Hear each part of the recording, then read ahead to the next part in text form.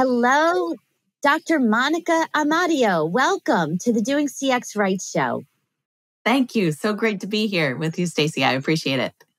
I am so excited for our conversation because it's different than many of the other shows in that we're digging into entrepreneurs and the education system. And so there's a lot to tap into here. Before we go forward, though, please tell my audience, who are you? What do you do for a living?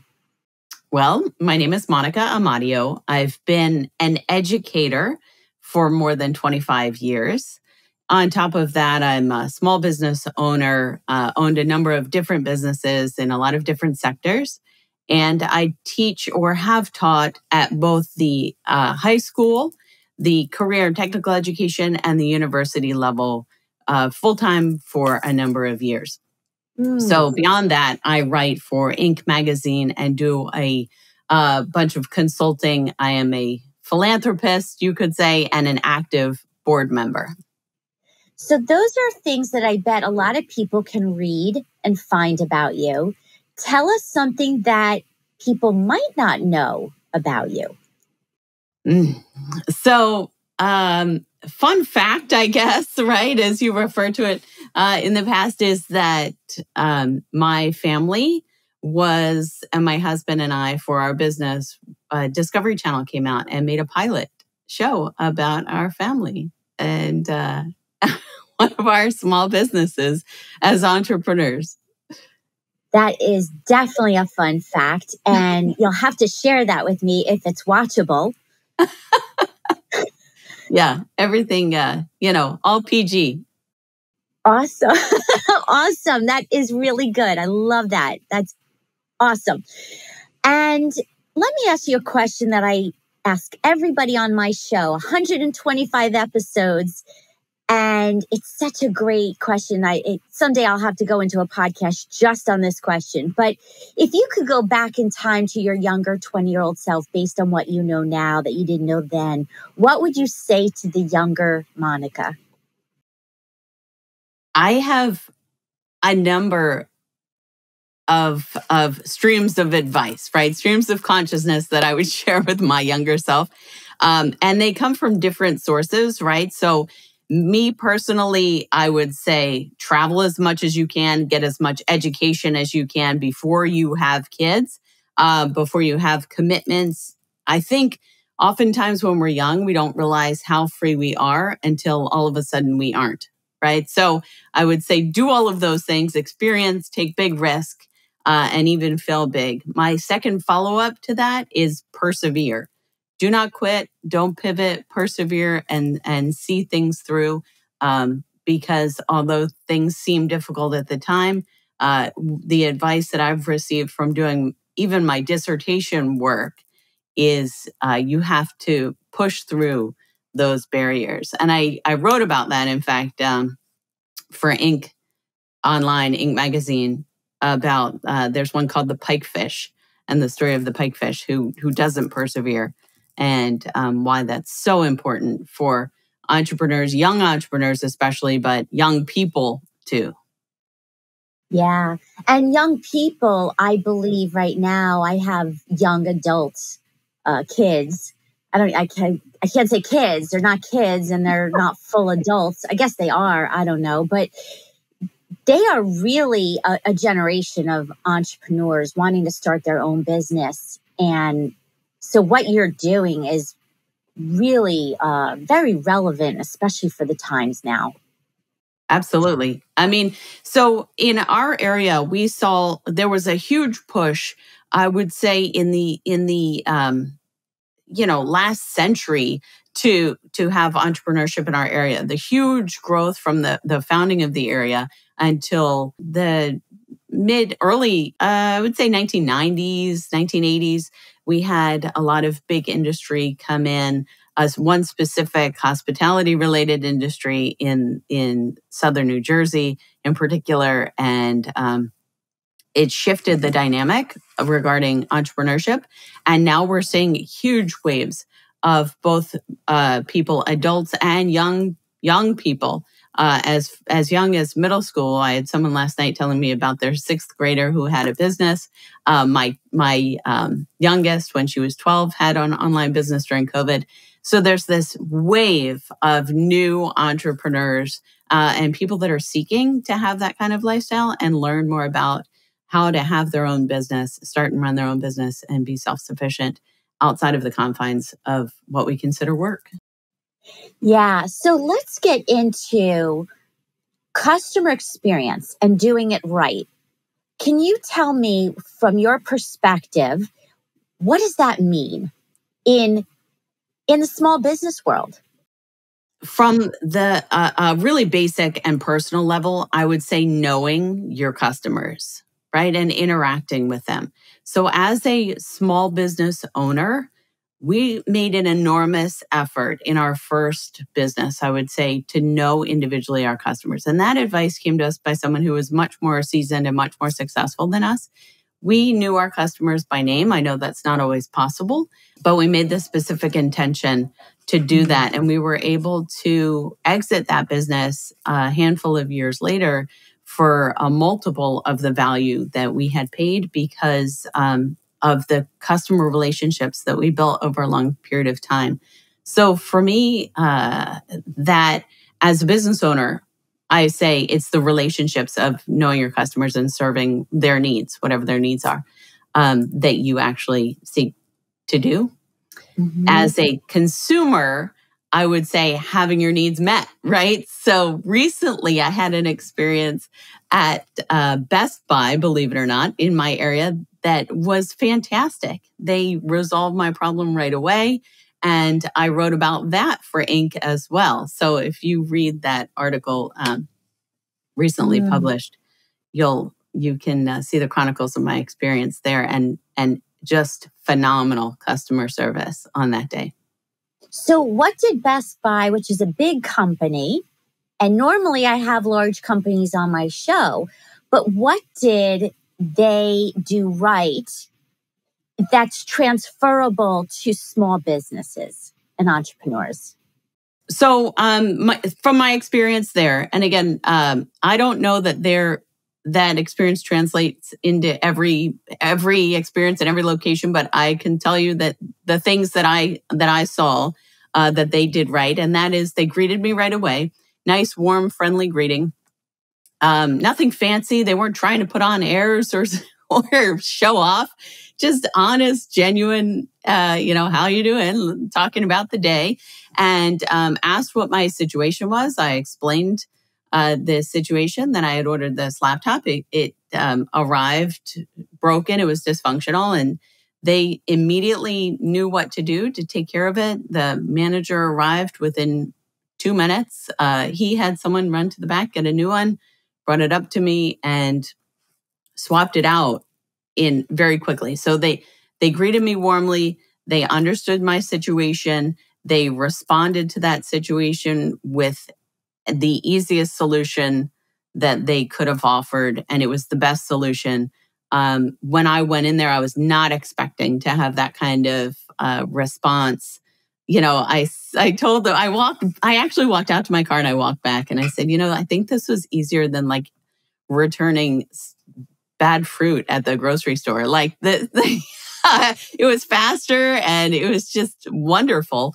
They exceeded my expectations, and then they thanked me for being a customer. So all of those things in literally a 7-minute interaction have caused me to believe that customer service, that is the way to do customer service right. All of those are transferable to small business as well. So you greet your customers. Again, you know your customers. You understand their needs, you meet their needs, you fulfill, and you thank them for being a customer and you ask them to come back.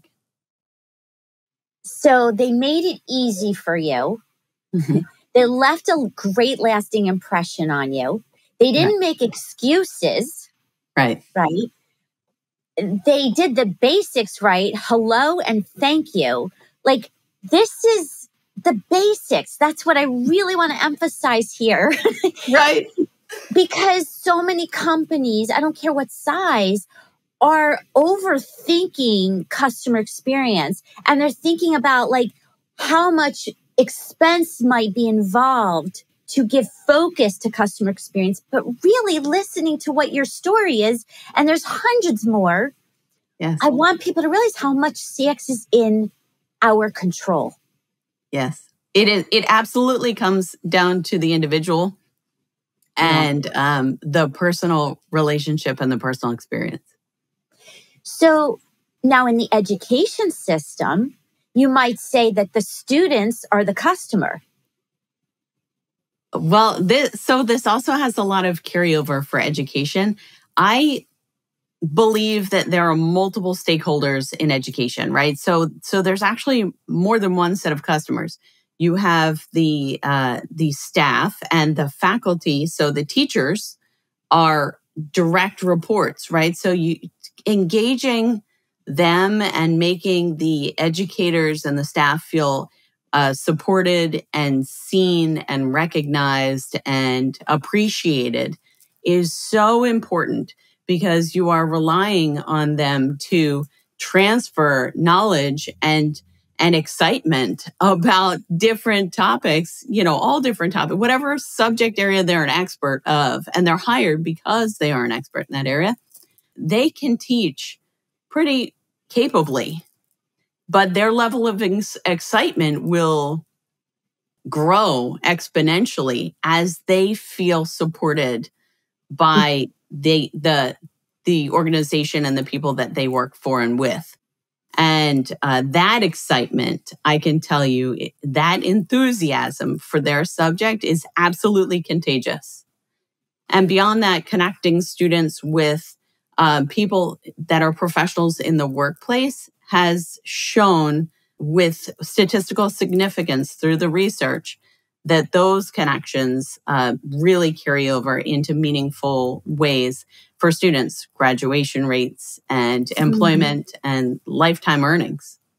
Oh, that's so good. I mean, that is, I have to breathe and think through that, because it emphasizes everything I've always been saying, how everybody internally has a CX job. They have to own the experience. And a lot of times I'll talk to people and they'll say, no, I don't. I'm not the front line, or I don't have that job. And I'm like, let's sit down. Let me explain. And you just articulated that so well in the education system that you might say, well, that's not corporate business. But guess what? You're creating experiences that pay it forward and so on. So love what you just said. Let's drill into the heart of customer experience, which has a lot to do with communication. What's your view on communication in the education system and the impacts of when you do it right or not? So as in the stories that we discussed that I had mentioned earlier, and thousands of others that we could tell, we find that communication is, like you said, the heart of customer service, right? So whether it's online or in person or on the phone or by email, the tone, the style, the method matters. The words and the intention matter, right? And so, or the lack, I can tell you, the lack of words or the indifference also matters on the negative side. So we have both sides of the coin. As an educator that's connected to both high school education and college, university level education, I can tell you that we are specifically setting aside efforts to improve communication among students, oral, written, and in-person, peer-to-peer. So there's a huge push for students asking other students questions and high-level questions, holding other students accountable, engaging each other. And I feel that that's really key now, coming in after COVID, when students were so isolated and they were so separated from each other that they did not get to practice those skills in middle school or in high school, if we're talking about the university. And so students have told me repeatedly that they appreciate the time that we take to do things like mock interviews where they interview each other, they get to play both sides, and presentations, group work, communication. Those are all critical skills that they will need in the workplace, and specifically skills that they will need in customer service. Yeah, I mean, you're reminding me when I have worked with contact center agents, learning and development is a huge function in companies. And it's the same thing. They want to feel valued, they want to be supported, and they want to be trained, not just one time.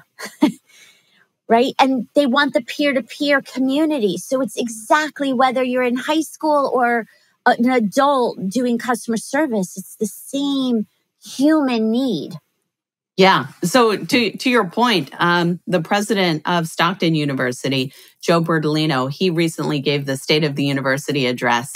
And in that, he specifically spoke to the staff, the faculty, and the students, and said that he wants everyone connected to Stockton University to feel seen and feel heard.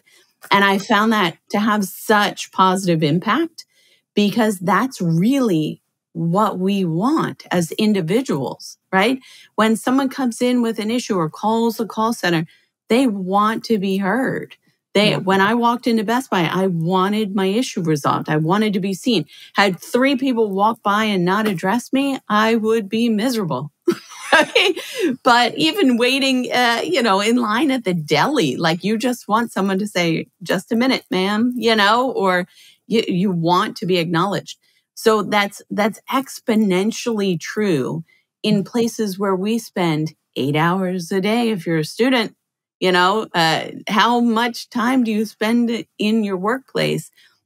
So if you consistently feel that your ideas are heard and that you as an individual are seen and recognized, and not to mention celebrated, then you will do so much more, and it will have this ripple effect of positive outcomes for the entire organization for decades. Yeah. So 2 comments to what you said. One is, in terms of the education system, if people, hopefully in the university, might be listening to this, the fact that if a student needs help registering for a course or needs to change their curriculum, or maybe a parent paying the bill, or themselves paying the bill, and they can't get the help, that they might switch universities if it's just not going well and they're struggling. So it's not just the content and it's not just the teachers. It's literally the operations. If it's not going easy, a level of effort like Best Buy, there's a real impact there. So one comment to that. The other thing is communication and what you talked about. So for entrepreneurs, I think it's important that they realize that if they have any staff, if they have contractors, if they have interns, if you're a solopreneur, you're a virtual assistant, like this is all applicable. I want to mitigate anyone saying, well, I don't have a team, but you know what? You have partners. Yes. It is, no one works alone, right? Regardless of what you do, an author, someone podcasting, or you have people that you will seek support from. So in my dissertation research and my publications, I was able to interview high-achieving women entrepreneurs in tech. I don't think we got to talk about this one, but these are women that are just doing phenomenal jobs. So they are in the most challenging industries. They had benchmark earnings. So they were in the millions of dollars, and they were in cybersecurity, AI, retail, consulting, DEI, and others. It was fantastic study to learn from these women. And they all said the same thing as a place to start, and that is aligned support. So we ended up coming up with a framework developed around that we're looking to publish about how women can achieve great things through entrepreneurship, but even through side hustles or in a corporate life that allow them to really excel and use their skills. And the number one thing was aligned support. So I agree with you that it doesn't matter, even if you are a solopreneur or an entrepreneur, you absolutely want to make others feel seen and heard that are around you.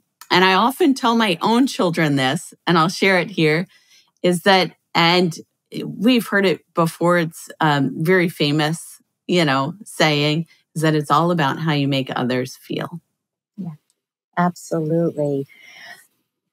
Now, AI. Talk about feelings or lack of robots, AI. Tell me, where does that fit in the education system? And how is that affecting customer experience and service from your perspective? So if I can give you a little bit of context on my answer, because I have some experience with this. I teach at the university a capstone technology and innovation course. It is a writing intensive course, so I have to judge the quality and quantity of the student work. At the same time, I am actually responsible for preparing these students who will be managers in the workplace as technology leaders, right? So what technology do they need to know how to use effectively and proficiently and train others how to use that makes them successful in the workplace? A top commodity, if you will. As in human resources.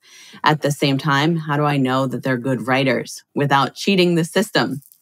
Yes. So every parent and every teacher thought, I bet. I can tell you, we have a number of strategies. I'm happy to share them with anyone who would like to reach out. I would suggest LinkedIn, and happy to consult. I've received a number of calls about that to share some training and some tools and what we're doing and what the research says we should do.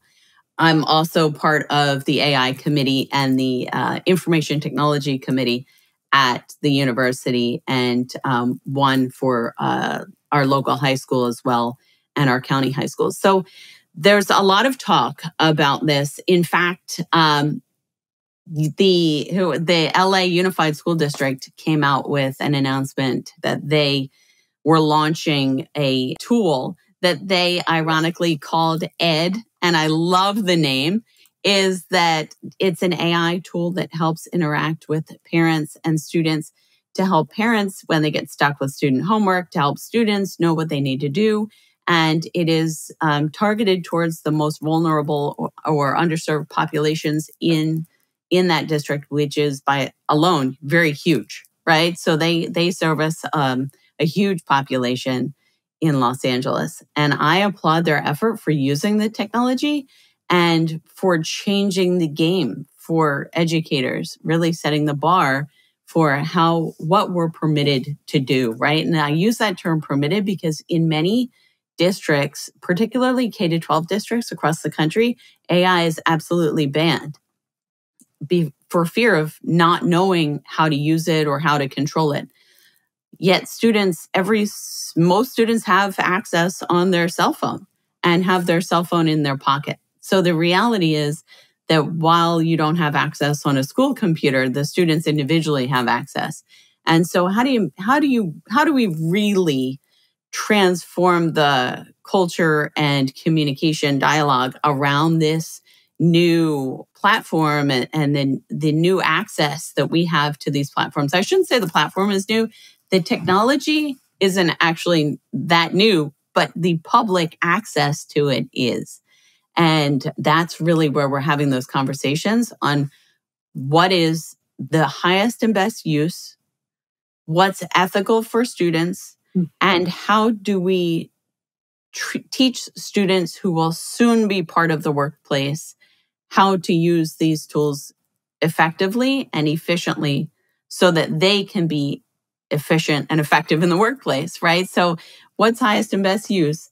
Again, if anyone would like to reach out, I'd be happy to communicate with them. I could speak for hours on this.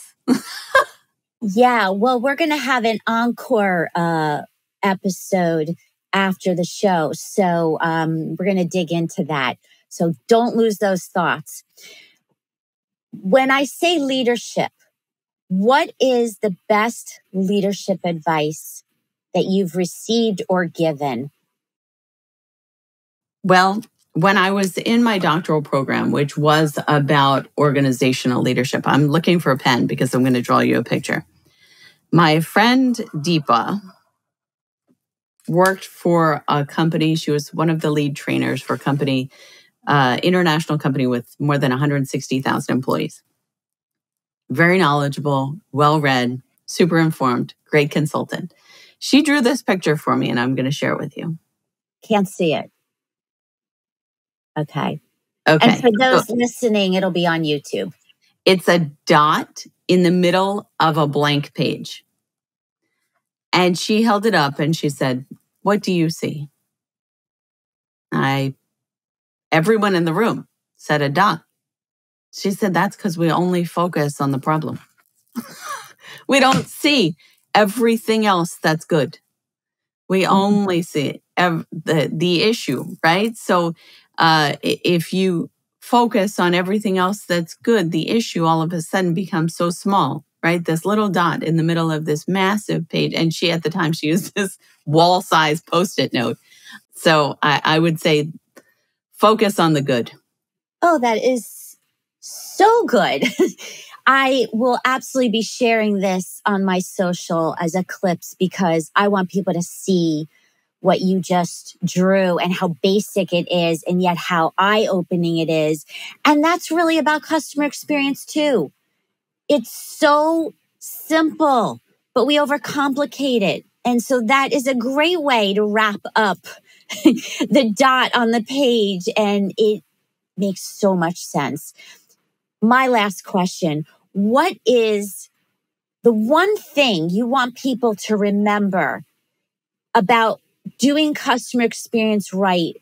I should say, what's a tactic? What's one thing they can go do, whether they're in the education system, whether they're a small business, starting a business, or a leader in a big company?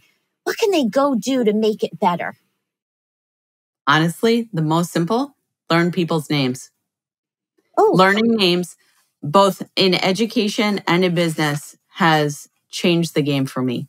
The fact that I can walk into a room of 60 students and call them by name, or refer to their life outside of the classroom, is remarkable to them, right? So they feel seen. My customers in every business we've owned, I could see them by name. I could see them at the store. They became friends. We had a relationship. They wouldn't go to a competitor because of our relationship. And so I think it builds value in business. It builds value in corporations. It builds value in education, both to students and to faculty when they feel seen and heard. If someone of authority or an administrator calls them by name and greets them in passing as well. So fabulous. Well, thank you so much for the gift of you today. And I really appreciate it. And I'm going to put all your contact information, socials in the show notes so people can find you. And so excited for further conversation. So thank you again. Thank you. It was my pleasure.